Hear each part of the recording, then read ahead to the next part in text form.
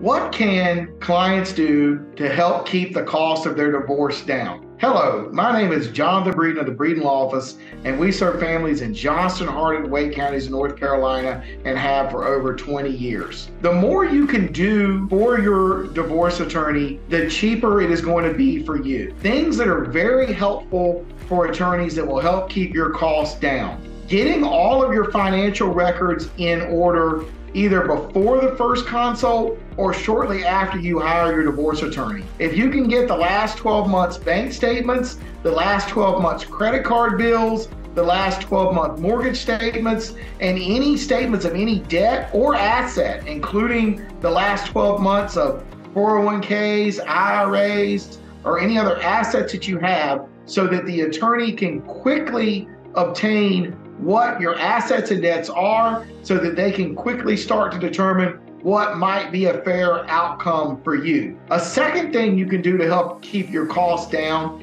is not email your attorney every day. Write down a list of questions as they come to you over a 2 or 3 day period and send them in a single email every 3 or 4 days versus emailing your attorney every time a question pops into your head.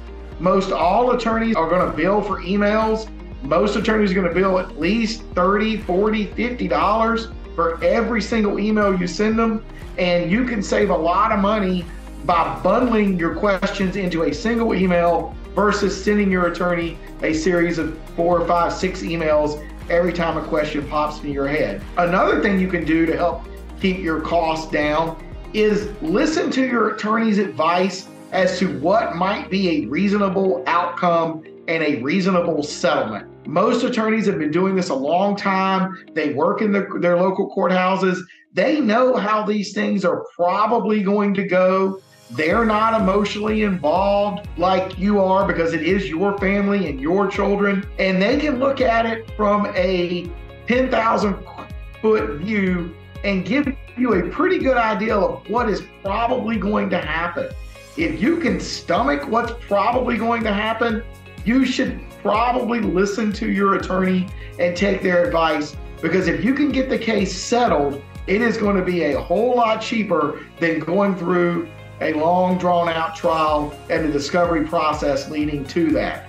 So to recap, things that you can do to help keep your costs down: gather all of your financial documents for the previous 12 months before you meet with your attorney or shortly thereafter. Do not email your attorney every day, and write down a series of questions and bundle your questions into a single email every 3 or 4 days. And the last thing you need to do to help keep your costs down is listen to your attorney when he gives you the advice as to what he thinks would be a reasonable settlement, if he can get the other side to it, and accept that settlement, because that'll be a lot cheaper than having a long drawn out trial.